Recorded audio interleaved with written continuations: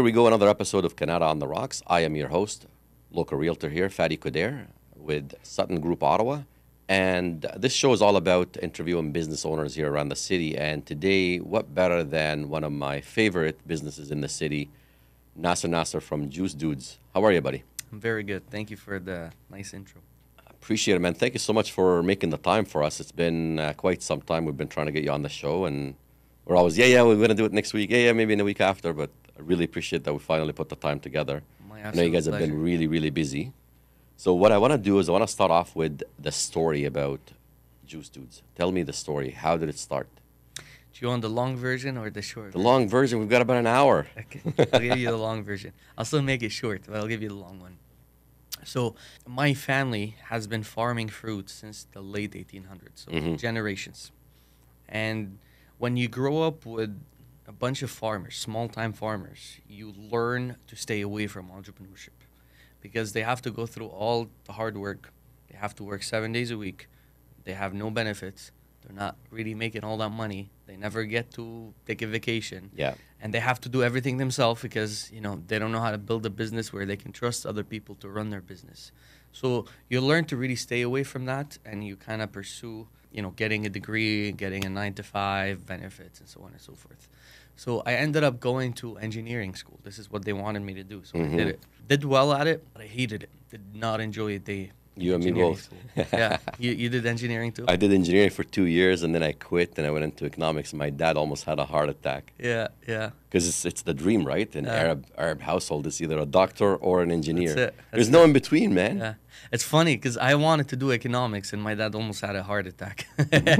So I ended up doing engineering. And, at the time, I'm also analytical. I saw that, there's a lot more opportunities for engineering. So I did it anyways.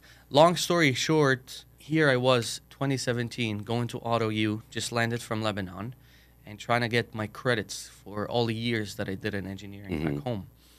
And, of course, they wouldn't give me any credits. They want to make money, right? Of course. They wanted me to go back from scratch. The good old story of immigrants coming in thinking like, I'm just going to run in and start something right away, right? Yeah. Never materializes. Yeah. So, they wouldn't give me any credits. Luckily, I say luckily because that led me to quit and try to just basically work full-time. Been working since I was 12, but at that point, I'm like, let me just work without school. Let me see what's that like. Next thing you know, I'm working at a pizza shop. I'm making pizzas. I'm washing dishes. I'm delivering pizzas. And one thing led to another, and I ended up landing a sales job. Now, at the sales job, I did very poorly in the beginning because my English was horrible. I was in 2017, and I didn't really know the culture here. I didn't really catch on all the cues. Yeah. So it was very tough in the beginning. I wasn't really selling, and it was a commission-only job. But I would work friggin' 6 days a week, come back home after 12, 13 hours of work, and I study sales, and I learn about sales, videos, read, do everything I could. A few months later, fast forward, I ended up doing well. For 23 years old or 24-year-old at the time, I was doing very well for myself in terms of making money. 2 years in, I just realized, before I realized that, I read this book. It was my first book. I read one sentence in that book that literally changed my life. And it's a cliche. It's a very simple, You're waiting for it? Sandwich. Yeah. Let us know. What is it? Do what you love, and you will never work a day in your life. 100% bro. That is probably the epitome of true entrepreneurship. If you ever decided to do this thing that you love the most, you'll never have to work. It just becomes like a autopilot. Yeah. If you ever end up doing something that you would do for free to actually make money, you're gonna make a lot of money. Yeah. Because you're gonna really focus on it. So anyways, this is when it hit me. It's like a hook on the chin. I'm like knocked out. I'm like, what the hell am I doing? I'm 24. I have no kids. I have no house to pay its mortgage. Yes, I'm doing kind of well now, but I was broke my whole life. So what if I take some risk and I end up broke again? And what better time to do it? What better time to right? do it at 24? Who cares? Nothing to lose. Yeah, exactly.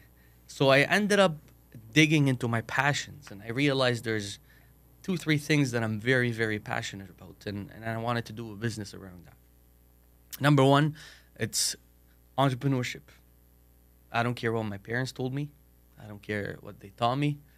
I was born to be an entrepreneur. It runs through my blood. I cannot make myself stop watching Shark Tank. I want to watch it every day, all day. I want to read about business. I just love this. I love connecting with people and kind of creating value and giving it to people. I love everything about business. The other thing that I really liked was food.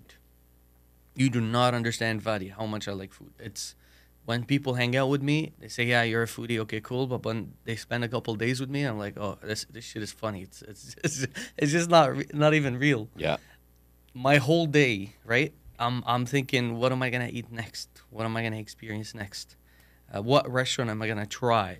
Like, there's nothing that pops up in the city, and I'm not really familiar with it. There isn't a cuisine that I haven't really experienced. If I travel, I just came back from New York. I was trying 6-7 places a day. Before I went there, a month ahead, I had my list all prepared. It's like a sickness, but it's a good sickness. It's an obsession. It is an obsession. I wanna experience as much culinary experiences as possible. But that's the thing. You really only live once, right? Yeah. Like, especially when it comes to food. Don't get me wrong. It's like a blessing to be able to try something new, and then like the taste buds just like they're singing 100%. every time you're having it. Yeah, to I'm me, hungry it's as I'm speaking right now. if I'm ever eating something good and you're around me, you're gonna hear the weirdest noise ever. Like, sometimes I can't even put it in words. So long story short, of course, I could never stop watching food shows as much as Shark Tank. And, I love cooking. I love making food. I love making people happy. If I cook something and I give it to you and then you really enjoy it and you start making these noises, and stuff like that, it just means everything to me. That's all I want from life, you know? So, long story short, I ended up combining these two passions, business and food. Now, when you combine that, what do you end up with? What you love. Food business, right? I did my research, and it turns out food business is the hardest business. 100%. And this is coming from someone that owned a restaurant for 4 years. Yeah. And we did really well in those 4 years, but it was always a grind. Yeah. Always a grind. Always trying to make the customer happy. You're always, worried about the service that you're delivering. You're always worried about the food, if it's good or bad. The cooks, if they're actually doing their job properly. And it's just like it's a service industry at the end of the day, right? It's not just like you're in the business of pleasing people. 100%. And you can't please everybody. You can't please everybody. Look, I don't know about you can't please everybody. There's ways to make it happen, but it's very, very hard. Very, very hard. But what I always say to people when they tell me food and they want to get in the food business, I tell them, think about it this way. You're in real estate. You probably handle 1 to 2 transactions a week if you're an absolute beast, and I know you are. In our business, every store handles about 200 to 300 transactions. Every one of these customers have extremely high expectations. Yeah. And they have every right to, because they're coming and they're paying money. And we're not cheap. We charge for our juice because we make great stuff. So they come, they want an amazing product, they want to walk in the door and be greeted as soon as they open the door. They don't want to be greeted like when you go to Tim Hortons until you get to the cash and get awkwardly served, right? And they want to be, walked through the menu by a knowledgeable person at the cash, not just a person who's going to ask, "Hi, what can I get for you?" They want a person that knows how to give them recommendations, that can actually explain the menu. And then beyond that, they place their order. They don't want to wait forever. They want their order to be done in 5 minutes, regardless of how busy we are. And after that, they want an order that looks amazing. All the ingredients are great, tastes fantastic. When they're having their orders, they expect to be checked on, a few minutes in, as if they're in a fine dining, which is exactly what we do, although we're not in fine dining. And then at the end, they expect to be greeted again, and maybe throughout their experience, they want to be connected with from our team. They're going to come in and they're going to ask about them, and they're going to actually have a genuine conversations. So in order to achieve these expectations for 200 to 300 people a day, it's quite simple to me because I understand it very well, but it's not easy. Although I've been doing it for 5.5 years, it's just not easy to achieve that in a very short time window, 5 to 10 minutes. This is your chance to make it or break it. And you mess it up, man, it's very hard for them to come back. So you gotta stay on your toes. Anyways, we're sidetracked right now. Back to the story. I realize this is a very hard business to get into. So I decided to find something that is a niche where there's a lot of need for it, but there isn't a lot of people doing it. Mm-hmm. I do my research, and it turns out that niche is juice.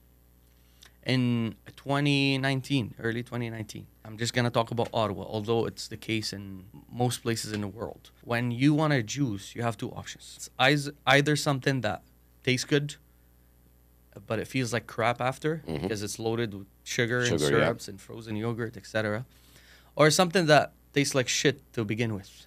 It's probably healthy, but it just tastes bland and has no flavor, or it just straight up tastes bad. So being in farming my whole life, I was confident that I can bring something. I was farming fruits my whole life. I could make a juice or a drink. I don't want to just say juice because it doesn't do juice to its justice. I wanted to create drinks that taste fantastic but also feel good after. And in order to do this, to me, it's very simple. You just use good, fresh fruits. And because I was in the fruits business my whole life, I know how to pick good fruits. I know what the flavor is supposed to taste like. So therefore, I can totally achieve that. And this is how basically the concept came to life. And fast forward September 2019, which is a few months after I made that decision, we ended up opening Juice Dudez. So for folks that are watching, especially entrepreneurs that are thinking of doing something big or small, how do you go about getting started? Well, first thing I did, I'll just talk about myself and I'll give people advices. Maybe I'm wrong. You're making my life easy from a real estate perspective, right? So that's why I'm asking that question. Yeah, of course. Because I always have to explain it, but I want you to explain it now. Yeah. So first thing you do is that, first thing I did is I founded what I was looking for, what I really love. Because like I said, if you were to do it for free, happily, you're going to make a lot of money doing it as a business, right? I did that, and then I would find a niche where there isn't a lot of competition, but there's a lot of need for it. You don't want to, you can open a great pizza store, and you may do very, very well, but it's going to be very hard for you to do well because you have a fucking pizza store in every block. So it's a lot of competition. You're going to be worried about your prices the whole time. You're going to be worried about so many things the whole time. So find something that is a niche, and it has to be of a lot of value. If people don't need it, don't do it. You need to give people value. Yeah. If you don't give them value, like the number one it's hard thing when it comes to sales, right? Like if there's no need, you can't make a sale. Simple 100%. 100%. And neither should you. Like when I was in sales, if I ever felt uncomfortable selling something to someone, I just don't. And when you do this, people really trust you and they tell other people, and you end up making good sales. And then from there, you got to do a lot of research. By research, I mean, don't overthink it, right? Don't spend fucking 2 years trying to research whether or not you want to do that. Spend a limited amount of time. Set a limit, 2-3 weeks, whatever. You do that. And then the next step, which I learned right now, I didn't do earlier because I didn't know. The next step would be talk to someone who's already done it and was successful at it. Yeah. Right? And by that, they don't necessarily have to be the same exact business, but it's something similar of value or of kind of service or whatever. Exactly. Like, for example, if I want to start real estate, I can talk to somebody that's already started real estate. Exactly. If I want to start a shoe repair business, I might talk to someone that's been in that and see if there's kind of a need there. Yeah, this is, I'd say, my number one hack at this time. I just want to talk to people who's already done what I'm trying to achieve. It's hard to find someone that is going to do the exact same thing because you're always looking for a niche, right? But this is like you're talking to someone that you're boiling down years of experience in a 15 or 30 minutes conversation. Yeah. You know what I mean? Totally. And then take a lot of notes and then go research every one of the notes. And then listen. That's the biggest thing is like really listen, because a lot of people come to that with ego, right? Like you coming in and you're like, oh, I want to open this, and but you have no idea what you're talking about. This person has tried it for how many years, and they're giving you that in like a small little time capsule. So you just listen. Exactly. And yeah, these are my biggest tips. So in order for you to secure a location, what was it like for you guys to go out and start kind of looking into that? So you're talking from a real estate perspective. Yeah. Okay. And we'll go back to the business perspective in a second. I just want to kind of... That's a story on its own. Yeah, exactly. It was a very interesting story. So at the time, remember, I was 24, an immigrant kid. I had a bit of an accent. I'm trying to start a business, right? So I didn't know what I didn't know. So what do I do first? I called the first real estate agent. I learned a couple things, and then I used these couple things to call the other real estate agent, and now I sound like I know a little bit. Because unfortunately, it's the reality. In commercial real estate, when you call people and they notice that you don't know, they really don't want to work with you. Because landlords, I get it now, they don't want to give their businesses to people that don't know business because they're going to end up failing and then they're going to end up... Yeah, they're hedging their bet on somebody that's... Exactly. For 5 years, maybe, minimum. And they may fail in 2 years and now they have to find another tenant. It's a big And it does cost, and this is another thing too that most people don't understand, is that as a landlord, it does cost you money to put somebody in. Yeah. So it's not free. So yeah, that's what we did. I called a bunch of agents, learned a bunch of stuff. I remember at this point, I called this agent. The guy was so fucking arrogant. It pisses me off until to this day. Anyways, the guy wanted to make me feel stupid. The entire conversation, I shit you not. He's from Remax. I can't remember his name, but I can get it if you want. I don't care. No names. Let's leave people out of it. So he asked me a bunch of questions, and then eventually he asked me, what's your covenant cost? I said, I don't know. I've never heard that word before. I said, honestly, I don't know what this means. He's like, that's it. I'm not interested in working with you. And he hung up the phone. Man, I was boiling. I couldn't. I called him back. I did my thing so I could sleep at night. And I'd say he's gonna think twice before he does this to someone else. At this point, I realized that, it's not gonna be easy to find a location. So I get in my car and I drive all around the goddamn city. I find a couple places and I do put offers on a couple places that I really liked. One in the Glebe, I remember. Anyways, long story short, they wouldn't take my offer. At the point, I'm like, okay, no one is gonna, give it to an immigrant kid, right? And then I don't give up. I keep looking until I find this place in Westboro. So our store in Westboro, our first store, is in a very dark spot in Westboro. There isn't even city light, so at night you don't even see it. And I see the place. I'm like, oh man, there's already a coffee shop there, so that's not gonna be an expensive build. And I didn't have a lot of money at the time, so I'm like, this is perfect for me. But I realized that there isn't a lot of traffic there, so I'm like, what options do I have? Everybody's staring me down. Let me put an offer on this place. So long story short, when time came for me to go and sit with these people, I then learned my lessons. I got a fake Rolex. I dressed up. And I went to that meeting. I negotiated the terms, and boom, they gave me the deal. Look the part, right? Yeah, exactly. And at the time, I thought it was just a fake Rolex, but then I realized that place has failed 4 or 5 times before we took it. So they're like, yeah, this guy's gonna fail again, no problem. Smart business people won't take it anyways. So they gave it to me, and that's how we got our first location. And it was a tough beginning. Little they know is like you have no quit, buddy. Yeah. And how many stores are we at today? We're at 2, but we're currently in the process of building 4. So we're going to be at 6 by the end of the year. This is the goal. Nice. Yeah. And you guys turned this into a franchise. Yeah. Tell me the story about that. How did you come up with, let's do this? Yeah, the franchise aspect. Kind of like everybody's dream. That's the reason why I'm asking that question. Yeah.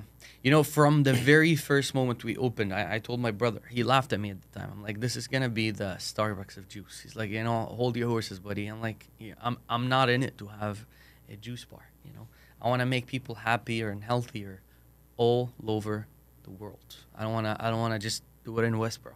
I want to do it everywhere. I believe that everybody deserves that. So that was the goal from the very beginning. That was the vision, and it never changed. Now, when we first started, there was stuff because of the location, because the concept was very weird to people. When I give them like a nice rainbow dude full of fruit chunks, they were like, what the hell is that? Blend it for me, It was a tough beginning.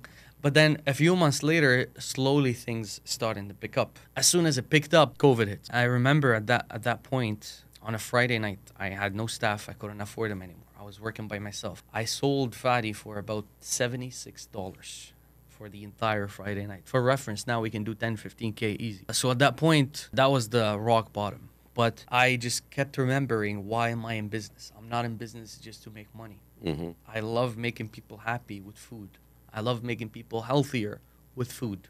And this is all I wanted to focus on. When you walked into my door, Fadi, until this day, it becomes my mission to make you smile. I don't care how, I'm gonna make you smile. Yeah. This is my absolute goal. And I've experienced this multiple times, whether at the Bank Street location or Westboro, and I do it on purpose while you're not there, because I know your staff know if I show up and you're there, it's a different story. I try to be low under the radar, show up and just see how the experience is, and it's always so pleasant. Thank you. I appreciate that. You know, like I walk out and I'm like, man, I feel like, sure, I spent $16 on this, but I feel like I'm freaking $1 million right Hey, man, now. we have $6 drinks. People are going to think all No, our drinks I'm are kidding, 16 I'm kidding. bucks. Not all of them. I choose certain stuff that's really different. So Yeah. So at that point, I literally saw no people, no customers.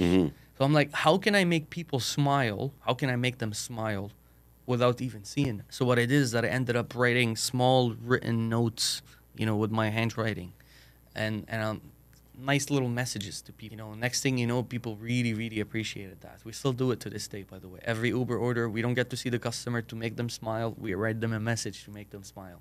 And, you know, slowly but surely, people started noticing. And then, you know, with COVID, a lot of food businesses used COVID as an excuse to kind of cut corners when it comes to ingredients and processes and wait time and all this kind of stuff. For me, again, it wasn't about money. yeah, I wanted to make people happier and healthier. So every chance I have You to took that as an invest in my opportunity. ingredients, to improve my product and the customer experience, I was taking that chance. You know, sure enough, things started to pick up. And overnight, man, we started to boom like there's no tomorrow. Like, ever since that point, my only problem was finding team Staff. members that can help us, you know, cater for all these people. And of course, at that point, we were being approached. That was in 22, in the middle of COVID. We were approached by multiple people for franchising. They wanted to franchise. And at that point, I'm like, this is the goal, but I'm not ready for it now. I was at a point where I had to be at the store all the time. I didn't have a system. I didn't have a process. The whole business was me. If I'm not in the store, things are not going to go well. Therefore, I never left the store. yeah. At that point, I realized I actually injured my knee and I couldn't make orders anymore. I'm like, what the hell? I'm going to close the store. I'm like, man, I'm a terrible businessman. What kind of business is this that relies completely on me? If I hit my knee, I have to close the store. That Yeah. makes no sense. So I realized that I need to build a system where things can be consistent with or without me. And this is when we started, you know, building that. It took about 2 years, invested a lot of money to that, a lot of time into that, hired a lot of consultants, people that are very smart at it, people that has done it before, and we ended up building that system. And as soon that system was ready, I'm like, okay, now we're ready for franchising. Let's talk to lawyers to make that happen. And this is how it happened. Amazing. It was actually, it's funny you say this. I introduced JC about a couple of weeks ago to a friend of mine that is specifically, you know, that's his focus, is helping stores become, you know, a couple of hundred stores and then sell. A couple of hundred stores and then exit kind of thing, stuff like that. Connect me with that guy. I don't want to exit, Definitely. but connect me with him. No, for sure. But that's what they did. They did it a couple of times already. So I'll connect you with them for sure. Yeah.